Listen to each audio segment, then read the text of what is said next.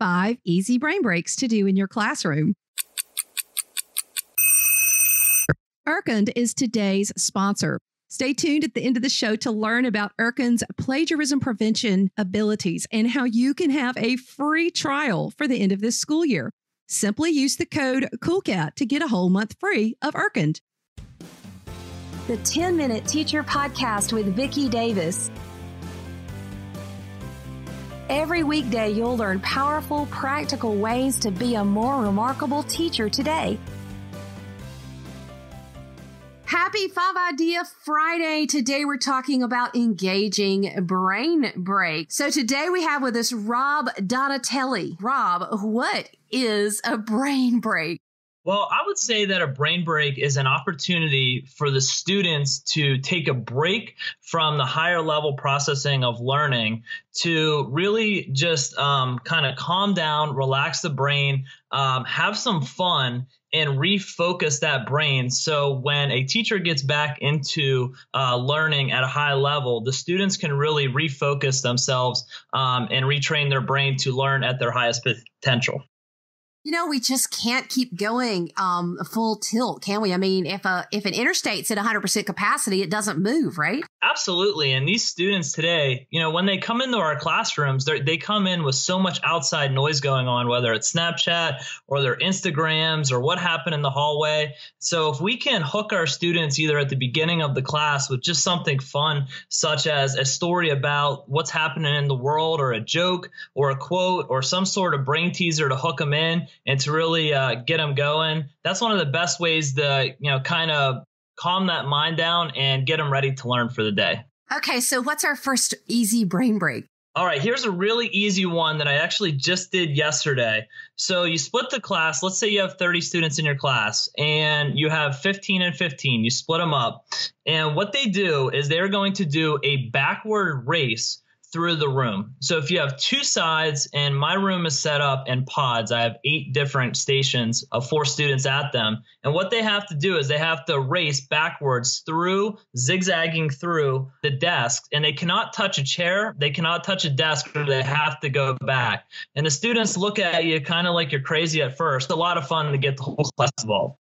Wow, that almost sounds like it would it'd be dangerous in some way. So I guess that kind of helps them just reset their brain. Absolutely. And it came up and when they sit from their chair, it really just kind of helps the blood flow and dopamine, and which is really helps them refocus to get back into the learning.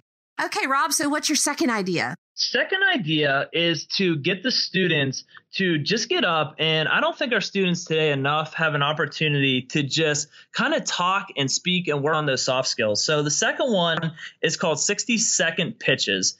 And you present the students with an example, something like sell your team or a few people on why homework is bad for your health. And you put a timer up on the board, and the students have to go, one student at a time has to speak for 60 seconds on why homework is bad for your health.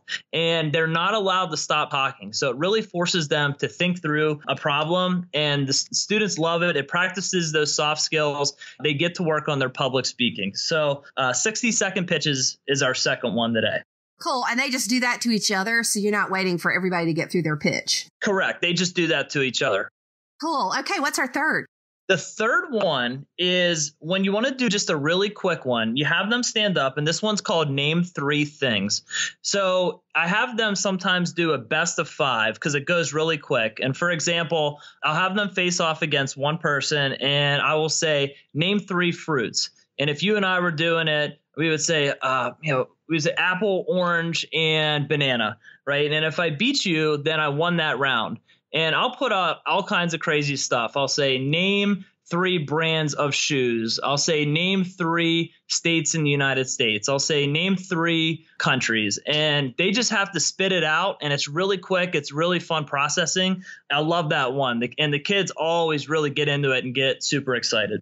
Oh, fun. Okay, what's our next? So actually last week, I have long tables in my pods that we have, and I went and bought some ping pong balls. I was out at the dollar store, and I thought, man, wouldn't it be fun if we took their cell phones and they played ping pong against each other on the tables just for like 2 minutes. So in their baskets at their pods, I have ping pong balls in there, and when I want them to stand up, they actually use their smartphones, the back of their smartphone, to hit a ping pong ball across the table, and they play ping pong with each other.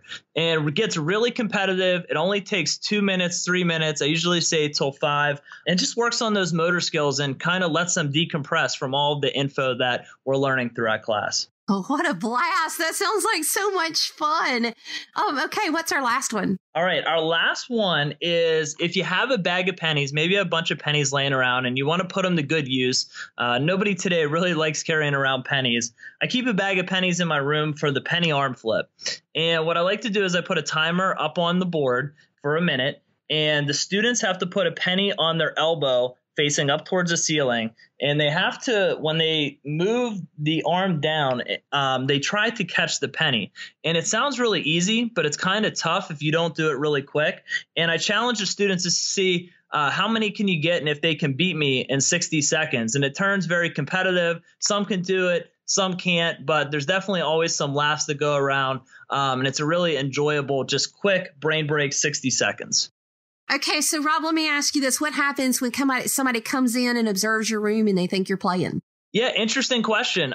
We actually went from a model this last year. We were teaching 42 minutes, and now we're teaching 68 minutes in trimesters. And we were encouraged by our administration to really come up with some brain breaks because you want to be able to chunk that information. If a student's sitting there for 68 minutes, just getting lectured to or doing a project, they really have a hard time. We know that through research, focusing even after 18 to 20 minutes. And so our administration is very encouraging to allow us to do these brain breaks and to challenge our students to be creative and get up and engage with each other.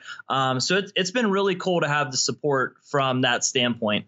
Okay, here's your brain break. Rob, pitch all of the teachers out there listening for 40 seconds. Why does every classroom need a brain break? Go. Every classroom needs a brain break because the students are inundated with so much noise. And what the brain break allows students to do is really just take a break from all of that knowledge that is getting crammed into their brain through lectures and projects and discussions. It also improves their motor skills, creativity skills, teamwork skills, skills that allow you to build those soft skills with handshakes and talking to one another. And in a day and age where students are so inundated with their technology and they're on it all the time, it really is fun to have them engage with one another in a fun and enthusiastic and creative and interesting way. Teachers, to be remarkable, we need a sense of adventure. We have to shake up routine. If they're doing the same thing every day, the same way all the time, and part of that we have because of our classroom procedures,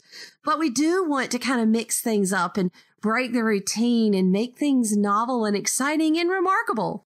Absolutely. And if I don't do this, Vicki, they're begging me. They're wondering at the end of the period, when are we doing a brain break? So it's really transformed the classroom and brought a level of energy that was missing in years past.